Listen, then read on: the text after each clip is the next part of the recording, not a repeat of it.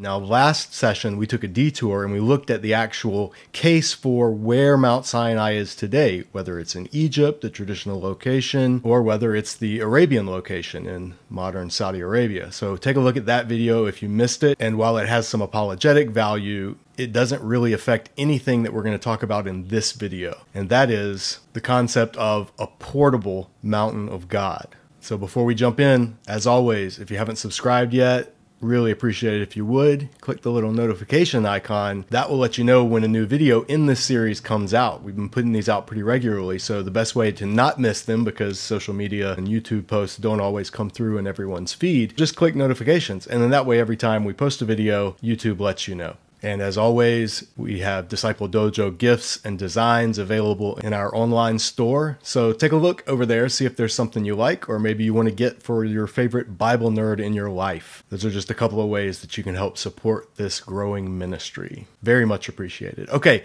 enough of that. Let's get into Mount Sinai, the portable mountain of God.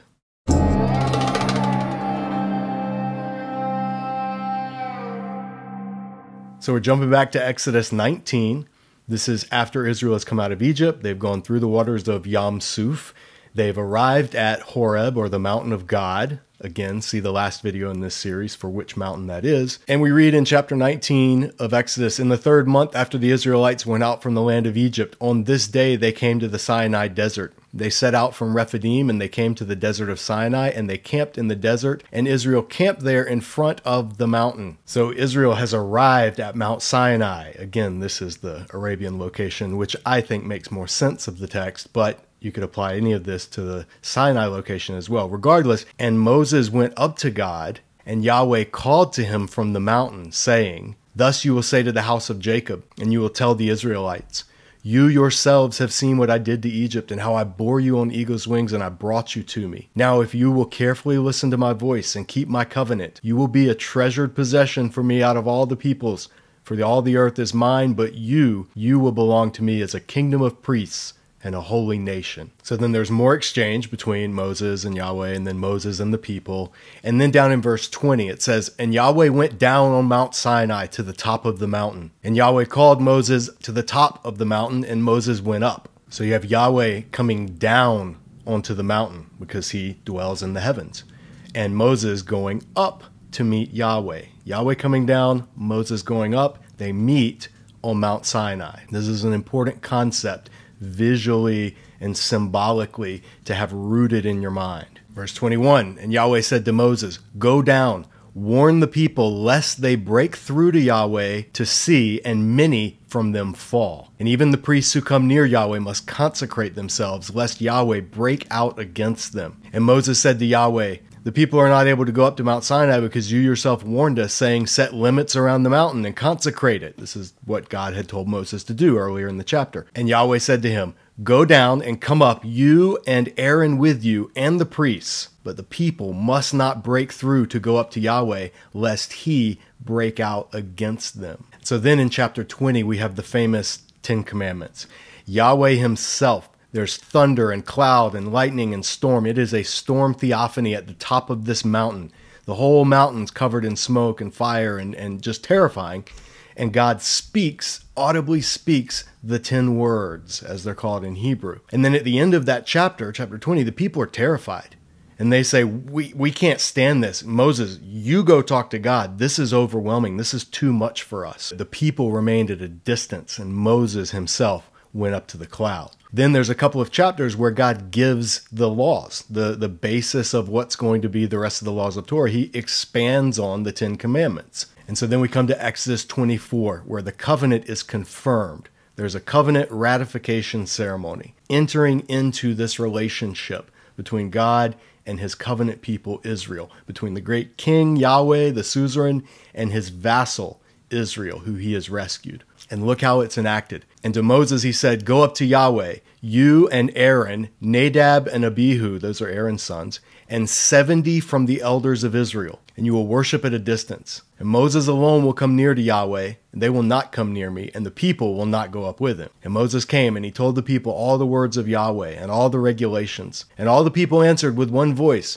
and they said, "All the words that Yahweh has spoken we will do." And Moses wrote all the words of Yahweh, And he rose early in the morning and he built an altar, keep this in mind, at the base of the mountain and set up 12 memorial stones for the 12 tribes of Israel. And he sent young men from the Israelites and they offered burnt offerings, because that's what you offer on an altar, and they sacrificed sacrifices as fellowship offerings to Yahweh using bulls. And Moses took half of the blood and he put it in bowls, and half of the blood he sprinkled on the altar. So this is the ceremony. This is the actual covenant ceremony taking place. And he took the scroll of the covenant and read it in the hearing of the people. And they said, again, all that Yahweh has spoken, we will do and we will listen, or we will obey. And Moses took the blood and sprinkled it on the people. And he said, look, the blood of the covenant that Yahweh has made with you in accordance with all these words. The people literally take the blood on them through this symbolic act. Verse 9, and Moses and Aaron,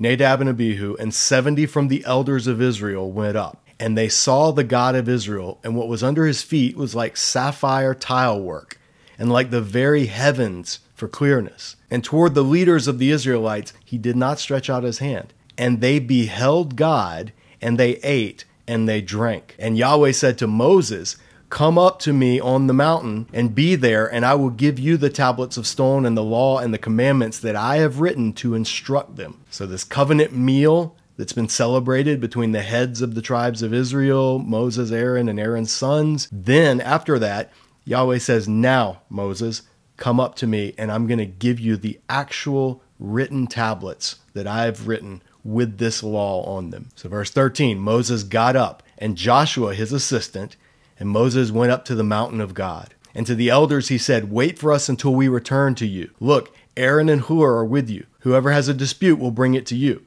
And Moses went up the mountain, and the cloud covered the mountain, and the glory of Yahweh settled on Mount Sinai, and the cloud covered it for 6 days. And he called to Moses on the 7th day from the midst of the cloud. And the appearance of the glory of Yahweh was like a consuming fire on top of the mountain to the eyes of the Israelites. And Moses went into the midst of the cloud, and he went up the mountain, and Moses was on the mountain 40 days and 40 nights. So here is what we have in this scene, Exodus 19 through 24. You've got the people at the bottom of the mountain, at the base, and the people are told to consecrate themselves and offer sacrifices. So there's an altar built, there's blood sacrifices given, the people have to wash themselves. So you have a ceremony involving water, washing yourself, purifying yourself, and then you have a ceremony involving blood, where the lifeblood of the animal is literally sprinkled on both the people and on the altar where they're worshiping. Then further up the mountain, so the Israelites aren't allowed to go up on the mountain. Aaron,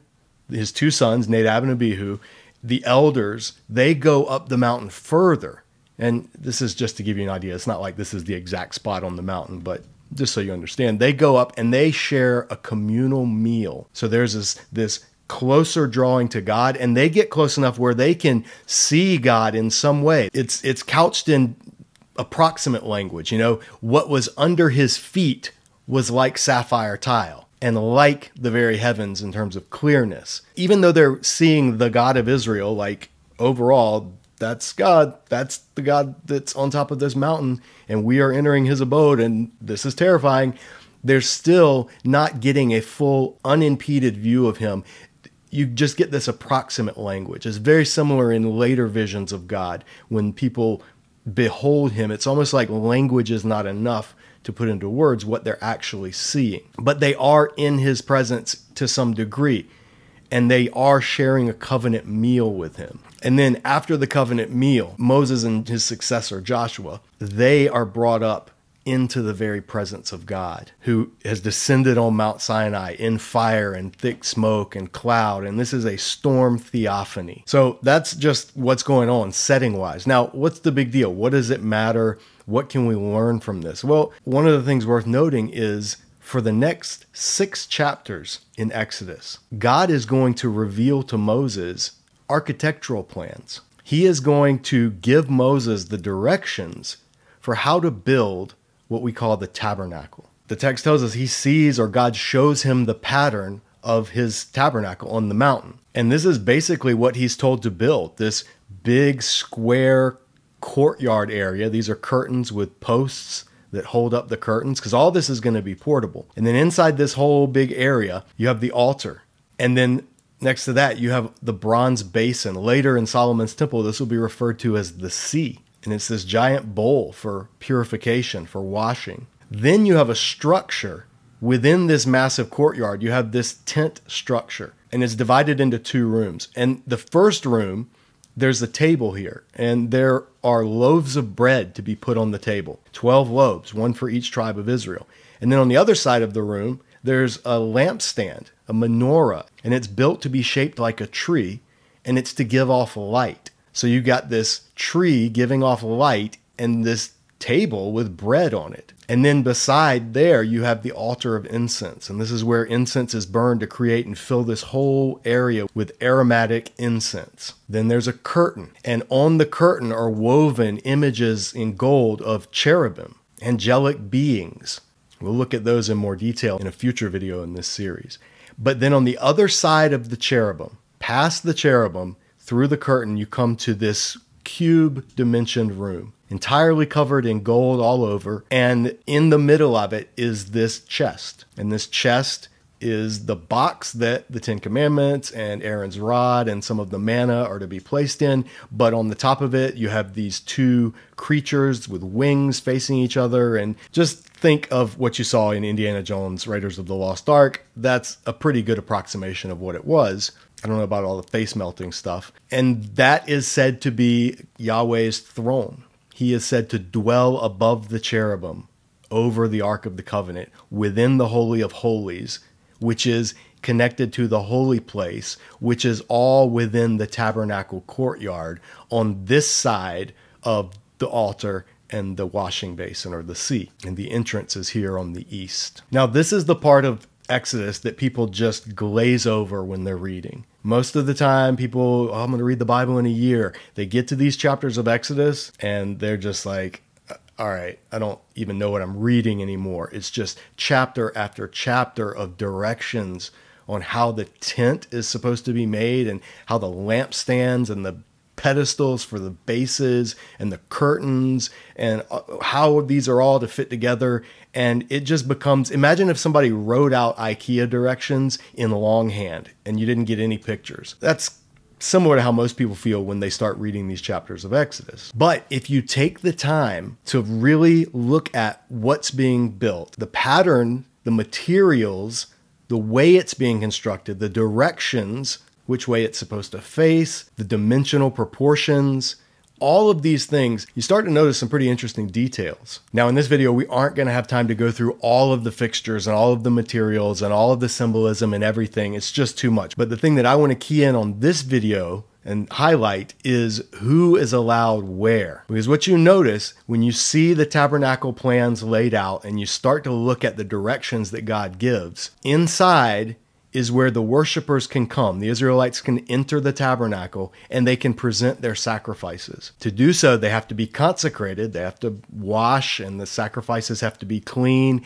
And the priests who perform the ritual, they have to be washed. And then they take the animal and they sacrifice. Rituals are performed with the blood and the animal sacrifice is eaten depending on what type of sacrifice it is. And there's a celebration. So this is the area that all Israel can participate in so long as they have met the Levitical purity requirements. They can enter into the tabernacle and participate in this ritual meal presided over by the Levitical priests. But then as you go further into the tabernacle, you come to the holy place. And unlike the courtyard where all the Levites work and operate and camp outside of, in the holy place, only the Aaronic priesthood, only the priests in the line of Aaron can enter this. And that's where you find this meal. You find the bread symbolizing the 12 tribes of Israel, and you find the light, the tree that gives light, God's presence shining over his people. And then only one time a year, Yom Kippur,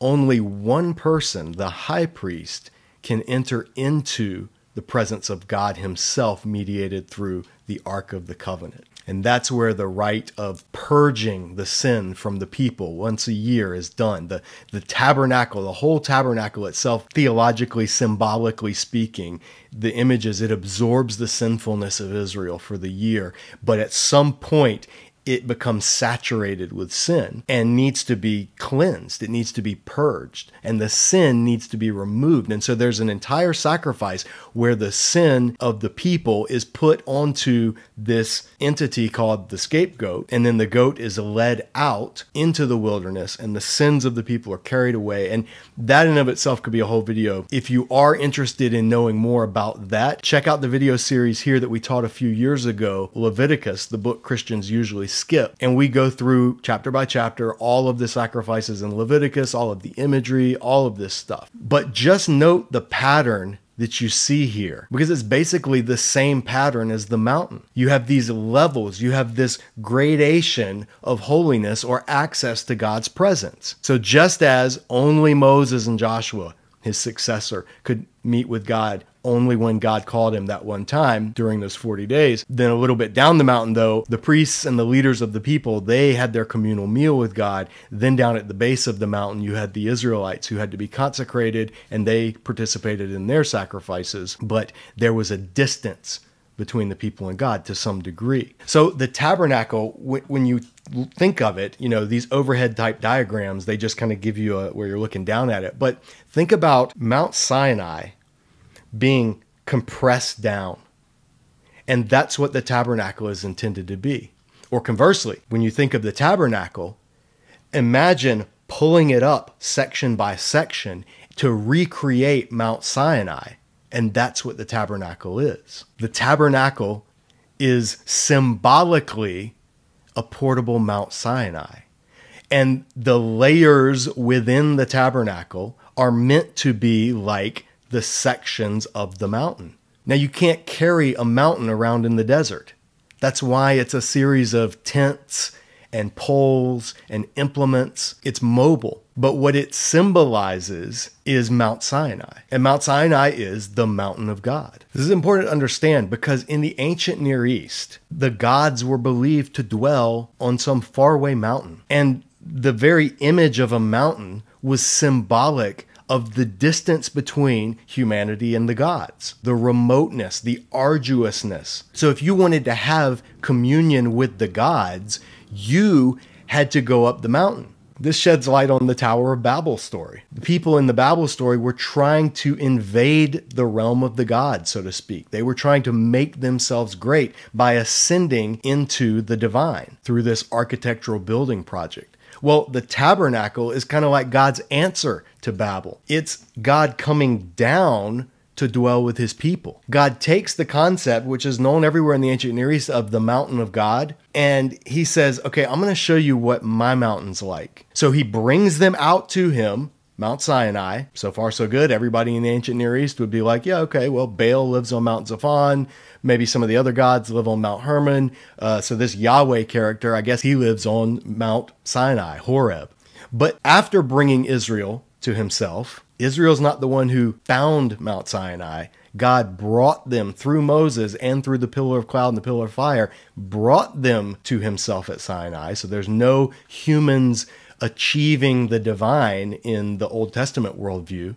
It's always an act of grace. Salvation is always an act of grace and mercy, never personal merit or individual effort. After bringing Israel to his holy mountain, they spend like a year there at the base of the mountain, camped out, learning just what type of God this Yahweh is and how he is different from the gods of the surrounding nations and how they as a people are to be different from the peoples in those surrounding nations. And so God gives them the tabernacle before sending them out, before they leave Mount Sinai to go enter the promised land. He gives them the tabernacle as his presence in their midst, saying, you can take Sinai with you. I'm not going to stay here in the desert. I'm going to dwell in your midst. I'm going to be your God. You're going to be my people. And they set up the tabernacle, and it is mobile. And then eventually the temple itself gets built by Solomon, and that becomes the focal point in the land. And this new mountain of God becomes Mount Zion. So the tabernacle was representative of Mount Sinai.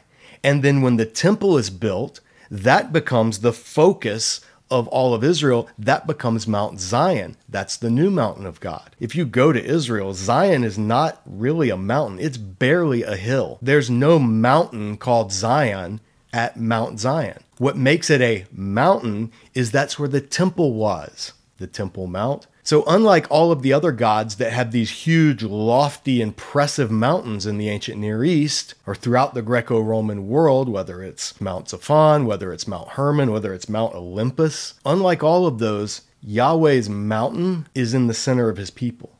And he has come down to dwell among his covenant people, while still being the unapproachable, transcendent King of Kings, creator of the universe, the one who's above all. His transcendence and his immanence, they're both embodied in this portable Mount Sinai called the Tabernacle that eventually gets planted on Mount Zion in Jerusalem. As we've seen so often in this series, God takes known cultural concepts with religious significance or political significance or a mixture of both, because the two weren't separate in the ancient world, and uses those concepts to communicate something to his people and to the nations around them, but with a profound twist on those concepts. We've seen it with the image in the garden. We've seen it with the chaos serpent, dragon imagery. We've seen it with the rainbow. We've seen it with the building of a temple after a victory. He's doing it once again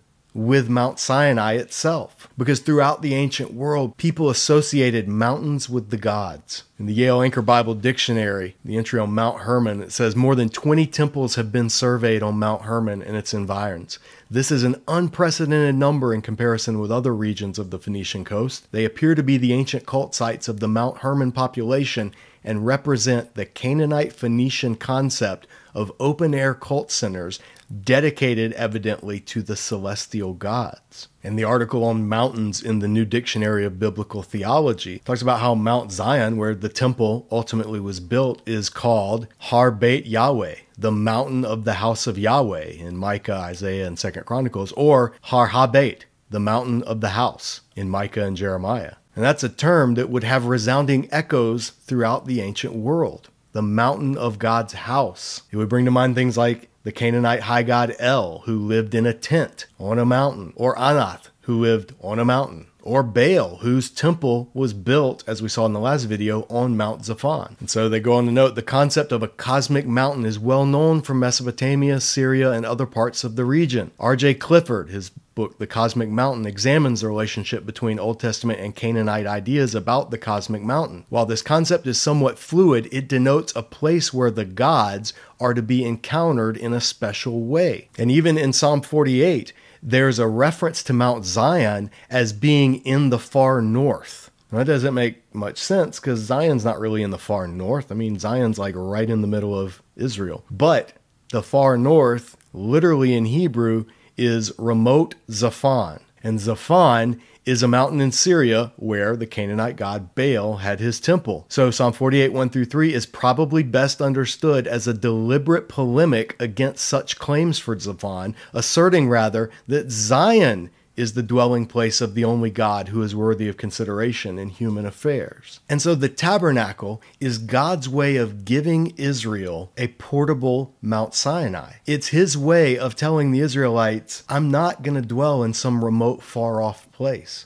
I've brought you to myself to enter into relationship with you. This is how Moses puts it in his last speech before he dies, as they're standing on the precipice of the promised land, looking across the Jordan into the land that they're going to dwell. Moses speaks to Israel, he gives them his final series of sermons, and then he dies. And that's known as the book of Deuteronomy. Listen to what Moses reminds this new generation of Israelites whose parents were brought out of Egypt at the Exodus 40 years prior. He's telling them about the covenant and reminding them of their covenant obligations that their parents made at Mount Sinai. And he says, for this commandment that I'm commanding you today, and he's talking about the Torah, the law, all of it. is not too wonderful for you, and it's not too far from you. It's not in the heavens so that you might say, who will go up for us to the heavens and get it for us and cause us to hear it so that we may do it? And it's not beyond the sea so that you might say, who will cross for us to the other side of the sea and take it for us and cause us to hear it so that we may do it? Moses is telling the people, no, the Torah, the law, this covenant is not like that. That's how the other gods do things. That's how the other peoples and their ancient heroes did things. Gilgamesh went on his journeys. The heroes in various ancient cultures had their journeys that they had to go to, up to the heavens, to the underworld, whether it's Gilgamesh, whether it's some of the Egyptian heroes. But Moses is telling Israel, but that's not Yahweh. He says, but the word is very near you, even in your mouth and in your heart, so that you may do it. See, I'm setting before you today life and prosperity and death and disaster.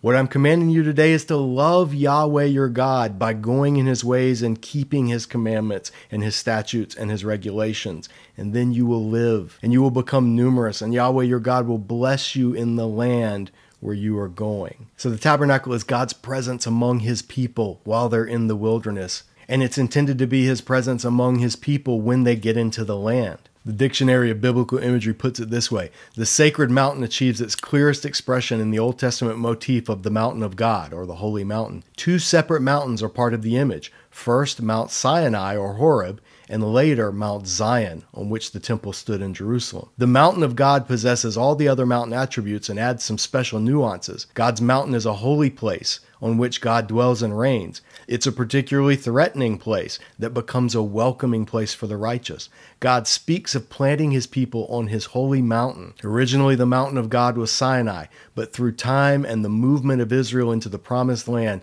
Zion displaces Sinai as God's dwelling place on earth. And then as you move throughout the Old Testament, you come to the prophets and you come to psalmists who look forward to a day when all the nations stream to Zion, when Zion is lifted up. It's nothing right now. I mean, it's barely a hill, but it's lifted up and becomes the highest of mountains.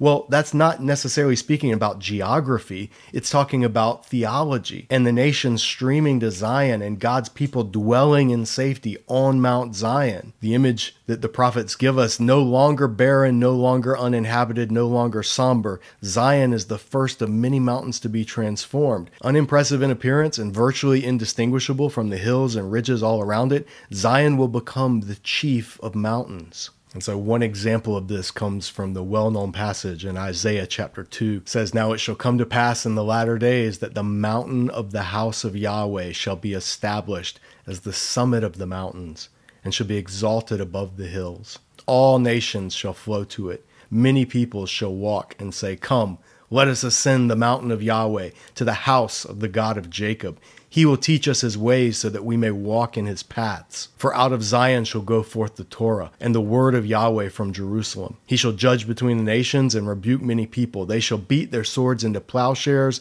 and their spears into pruning hooks. Nation shall not lift up sword against nation, neither shall they learn war anymore." And so that's the long-term goal of what the mountain of God is going to become. And we're going to go more into the imagery and specifically the Eden imagery in a future video. And we're also going to look more in the next video in this series on the concept of holiness that this portable Mount Sinai is intending to instill to Israel every time they interact in any way with the Levitical sacrificial system. But when we go all the way back here to Exodus, the very beginning, when God gives his plans for the tabernacle and commands Israel how they are to live in his presence in the midst of the nations around them, and even how they're to set up their camp while they're living in the wilderness before entering the land. The imagery is so powerful. If you look at the way the camp is laid out, what you see is among the Gentile nations in the world, you have this people known as Israel. And the camps, while they're in the wilderness, are set up 3 tribes on each sides, north, south, east, west. And then further in towards the center of the camp, you have the Levites and the 4 families within the Levites, the Merarites on the north, the Gershonites on the west, the Kohathites on the south, and Moses and Aaron's family on the east, right at the entrance to, in the very center, the tabernacle, God's mountain tent. And in the center of that tabernacle, you have the concentric layers leading into, or rather up to, symbolically at least, the very presence of Yahweh himself. So Yahweh is dwelling in the midst of his people who are in the midst of the nations. And his goal, as we've seen here in our video on the Old Testament in under an hour, is that by remaining in covenant with him, Israel will be the means by which the nations are drawn back into relationship with the God who created everything. So in order to fulfill this destiny, Israel has to understand who they are and who God is. And they have to basically be taught about holiness. And that's what the tabernacle is. It's an object lesson in holiness. And the concept of holiness itself is fascinating and has so much to teach us. And that's what we're going to look at in the next video in this series, because we're out of time in this video. So there's a lot of cool stuff that we could take from this, and you could spend years exploring all of the significance of this concept of God's portable Mount Sinai. I just want you, in this video at least, to have it on your radar as you're reading the Old Testament and as you're reading the New Testament. Let your ears perk up whenever you come across the word mountain or mount or temple or sanctuary, because there's a whole sea of imagery swirling around in the background. And the more familiar we are with it, the more things we notice in Scripture that we may have missed before. So that's all for now. Thanks for watching. We'll see you next time back here at Disciple Dojo.